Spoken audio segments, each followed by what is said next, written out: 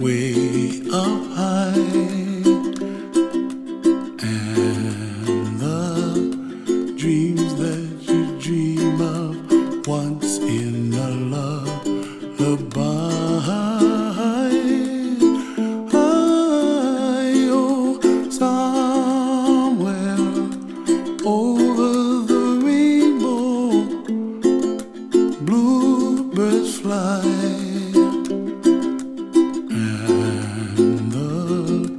Dreams that you dream of, dreams really do come true. Ooh, someday you wish upon a star, wake up where the clouds are far behind me. So what I'll do is I'll read a couple of things here, and we'll just pick what we like.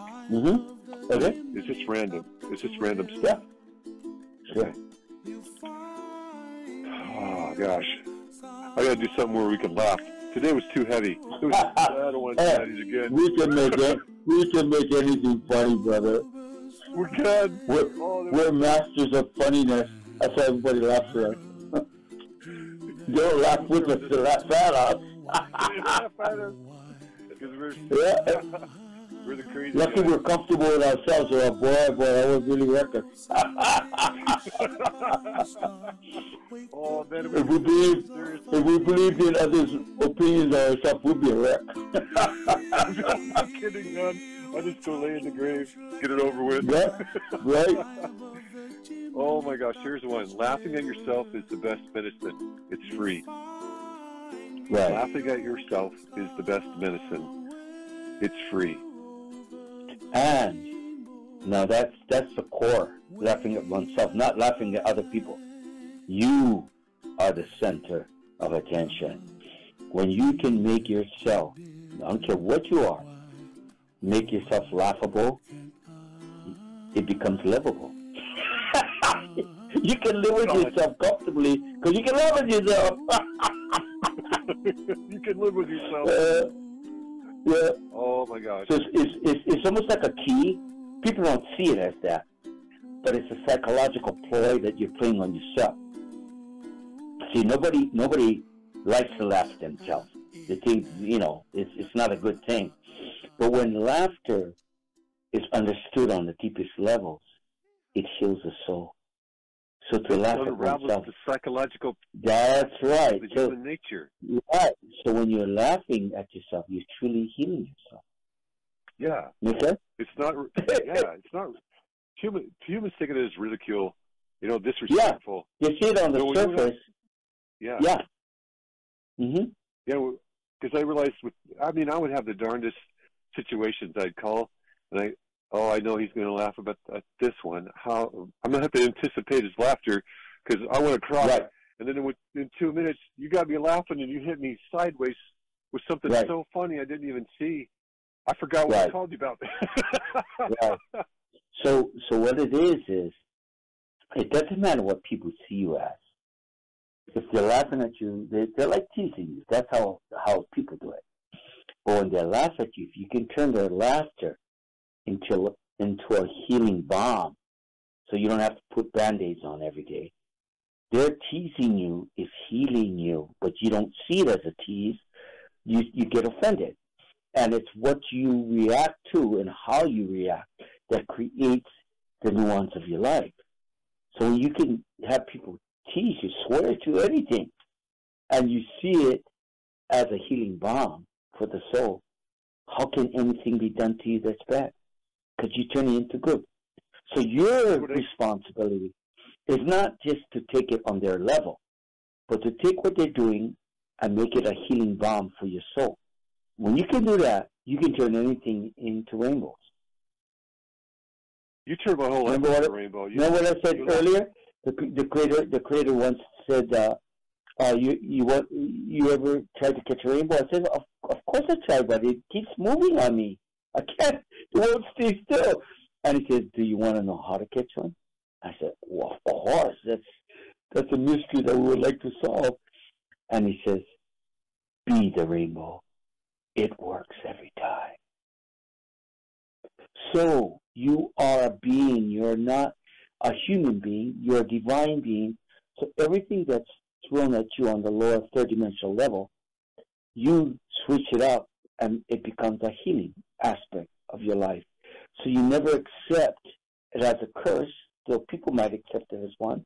They might intend it to be one. But you have the power to change anything in the universe.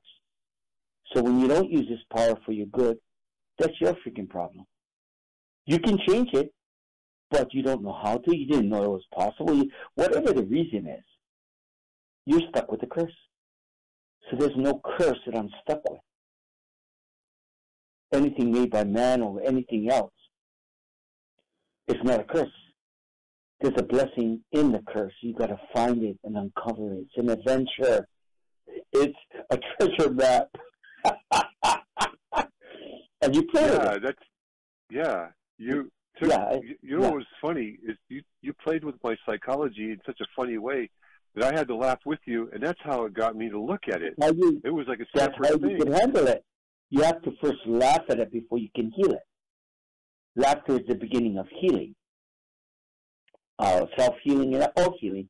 So when I was laughing at your psychological profile, I made jokes out of it. You got comfortable with it. Then you say, hey, this is not a big thing. I can handle it. And that's what happened. Slowly, your psychological part of you changed, and you saw it as a blessing, not a curse.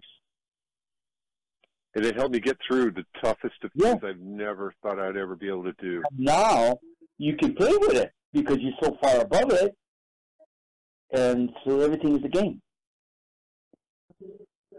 Yeah, that's why I laugh every at game everything. You play. Every game you play in life is to make you happy, not to make you sad. So you take all this negative stuff that's coming at you from people. They don't know what they're doing. But when it goes through your energy field, it turns out to be misty rain or rainbow. So what they're throwing at you garbage, you turn it into magic. You magically turn it into something that helps you. That's what I'm experiencing when people talk to me. Yeah, you do it more. It's happening to you more. It's a natural thing. You are automatically doing it because you're in the God space, so it does it for you. You don't have to think through it. But eventually, you see all the signals and you recognize the God energy and what it's doing for you. Then you start to employ it and do it yourself, and don't depend on the energy to do it. But you take responsibility and learn how to finesse yourself through the darkest moments. So there is no dark moment. There's no such thing as darkness. Only in the third dimensional world. Every other dimension doesn't have the darkness in it. It's only here because it's so heavy. So you look at dark. You know what you see darkness as? Pixie dust. Yeah. Oh, the darkness is coming. That means I'm going to fly pretty soon. Yeah. It's game's on. Game on. Yeah, I'm going to find out what this darkness can do when it's working for me and not against me. So nothing is against you. It's just perceived that way.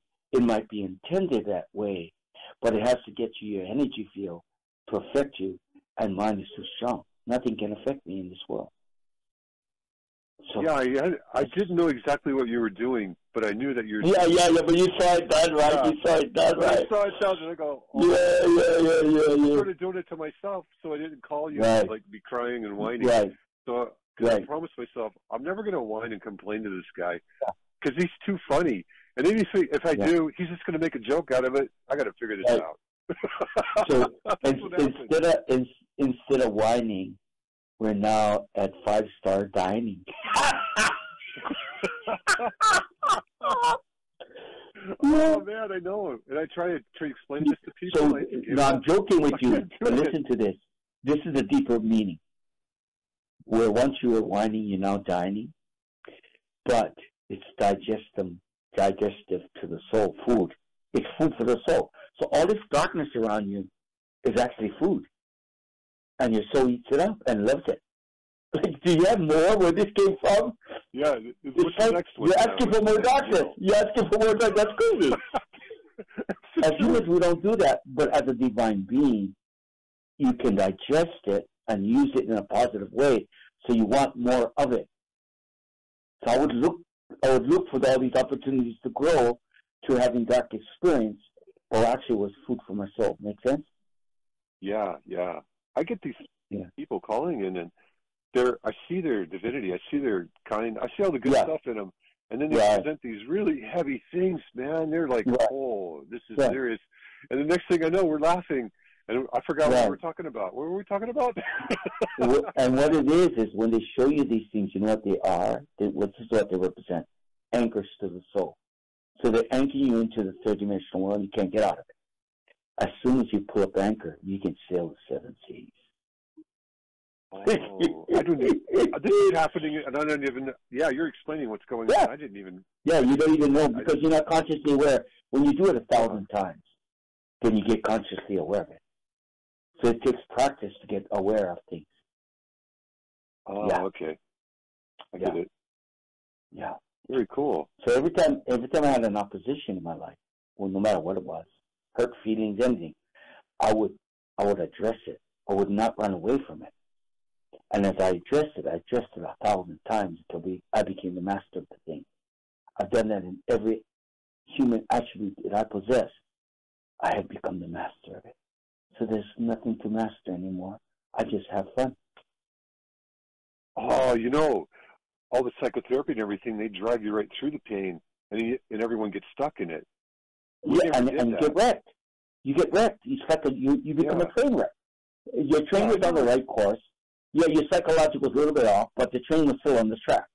By the time they're through with you, there is no track. There's no track. It's just a train wreck. You're just an oil spill up in flames. Yeah. Boy, we never did that. See, that's the human way of healing. The human way of healing is disastrous. They leave you worse than you were. Yeah, it's really a bad thing. And they don't know it. They think that's the best thing. But anything done on a human level is disastrous. You must be on a God level, or else it doesn't really do you any good. It doesn't serve you. Anything that's not on a God level does not serve you. It serves itself. Yes, because that's how it's destructive to do it. Yeah, it's self-destructive, but it's meant to be that way. We came here to learn through darkness what light truly is. It's a distorted form of darkness, but once you learn it and you master it, and you master darkness, what else there is to master? You don't have to master light. You already are a master of light. But you needed to do the hard thing. Got it. That's why we forget our divinity and we come here so we can master darkness. Right. Laughter. So when we return to our divinity, we're 10 times more potent. So we need a world like this to come to.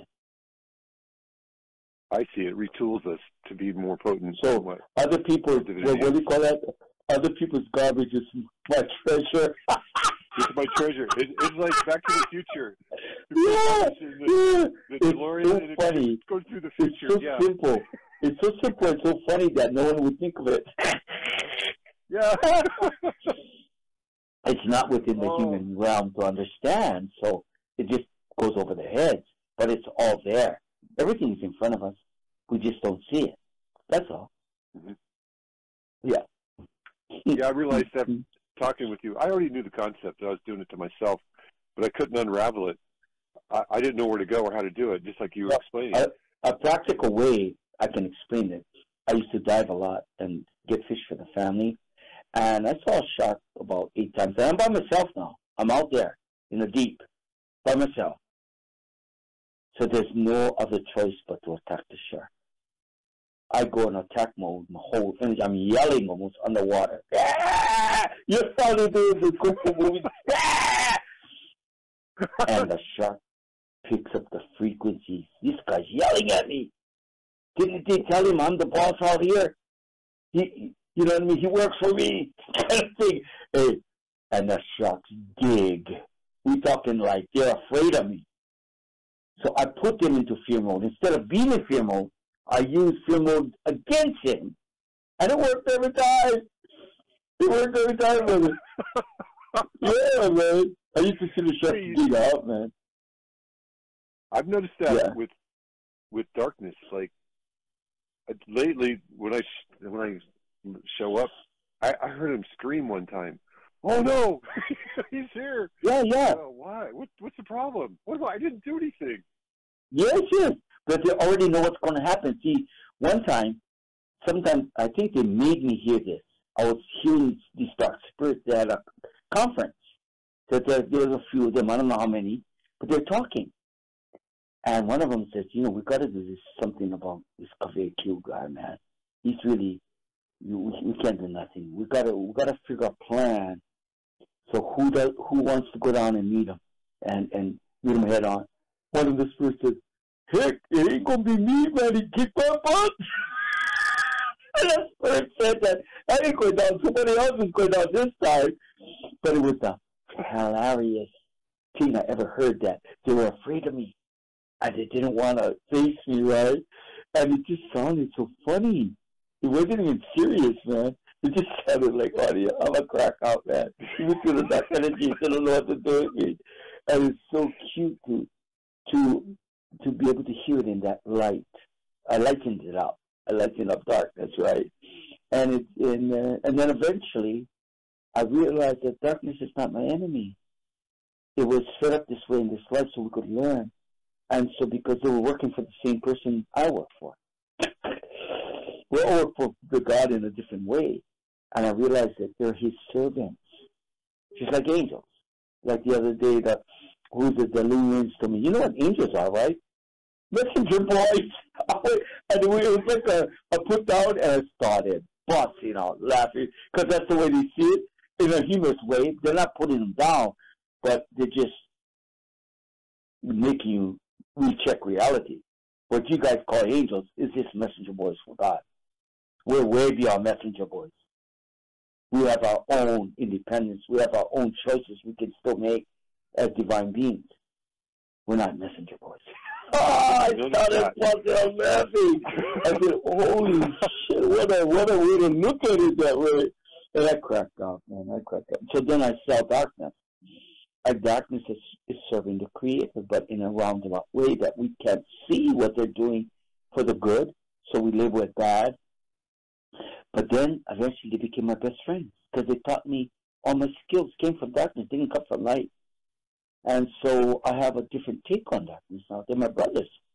They're just serving God in a different way. I saw this morning. This is really funny. So I was at the gym working out, and I do a lot of... just a lot of things go through me when I'm working out. I don't know why. Right. No, that's your meditative state. It's like a meditative state when you're in when you're doing with your body. You can focus on your body, and you step out of your mind. And so, it's like a meditative the energy state. I'm producing to work in the workout is just like driven into the ether or something. So here I am, and I was thinking about how do I. So this is what I said. I go. I was running it through, and I think people look around at me sometimes because I actually kind of talk real lightly. Right. Talking to yourself, right.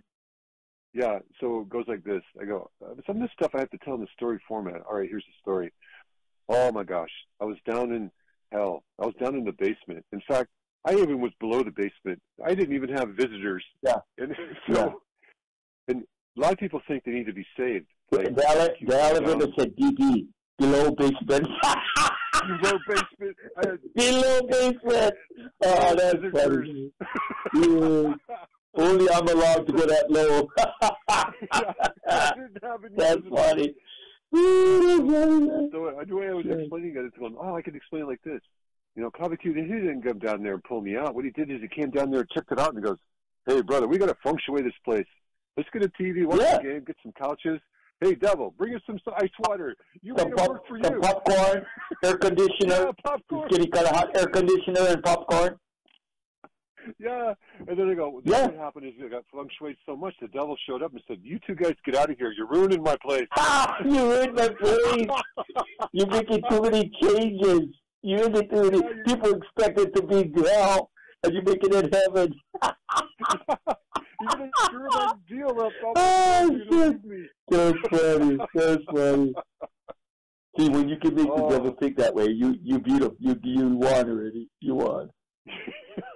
He's backing up. He can back up mode. Beep, beep, beep. And the truck's back up. Beep, beep, beep.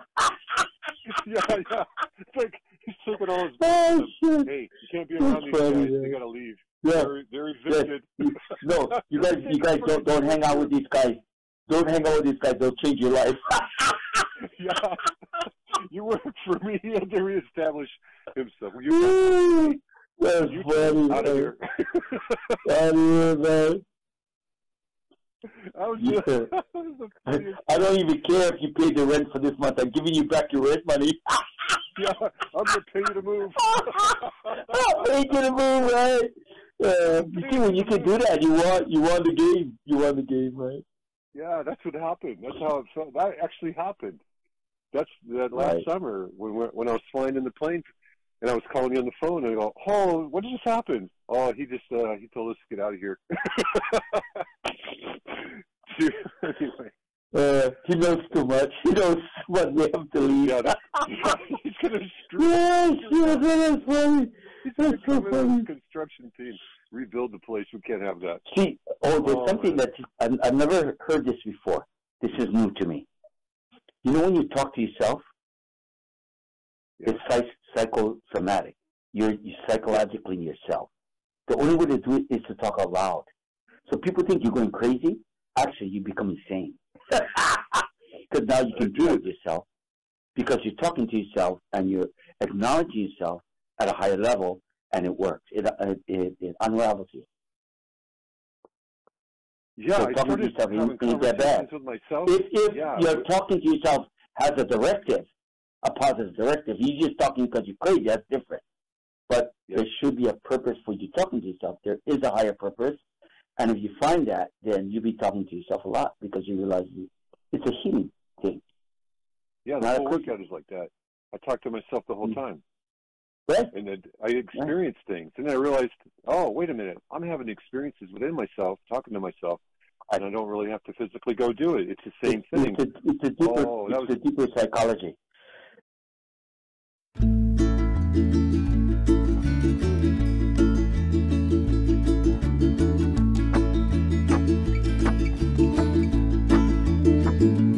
There's a place I recall, not too big, facts kind of small. The people there know they got it all. The simple life for me.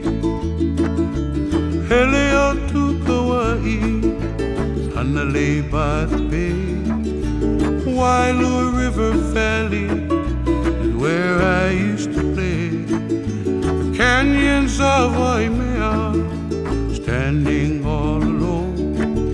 The magic of the garden now is calling me back home. When I was young, not too smart, I left my home looking for a brand new start, to find a place that's better still. Now I know I never will. Helion to Kauai, Hanalei by the bay. Wailua River Valley is where I used to play. The canyons of Waimea, standing all alone. The magic of the garden now calling me back home. Helio to Kauai, Hanalei by the bay. Wailua River Valley is where I used to play. Canyons of Waimea, standing all alone. The magic